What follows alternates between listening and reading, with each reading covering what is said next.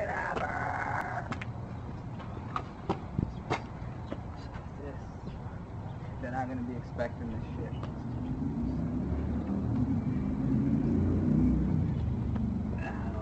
Oh my god.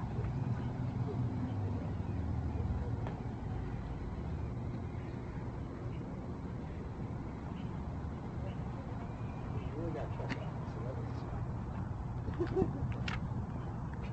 I really want to, man. Just so you know who you're looking at, the Ghetto Vader. Okay.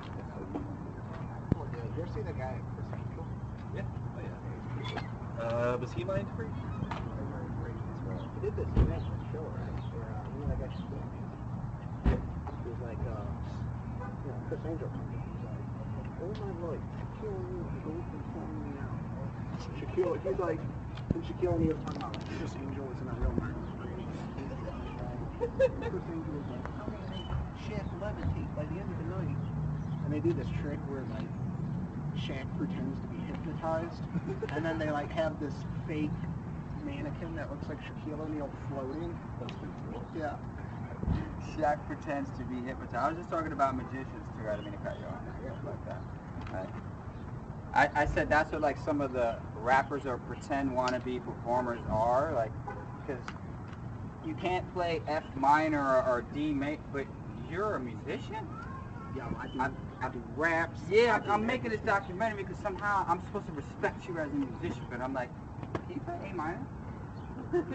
And they're like, they're like, okay, you're not a musician, so what you make is not music. It's kind of noise and it irritates my ears. Right. You know what I mean? Yeah. But when I put it in that perspective that you don't know notes, so you can't be a musician. So you think you go into the studio with your computer and you make... That's not music. They're not making music right there. If you can write me F minor or D flat or A major and you can write the note and play the note on any instrument, drum or something, dude, then I'd say you're a musician. Then I'd have the pleasure of listening to your music. It'd be pleasurable listening to it. But since you're not a musician and you're not putting these notes into syncopation, what you're doing is not music. It's irritating to my ears. Anyway, this dude is the coolest.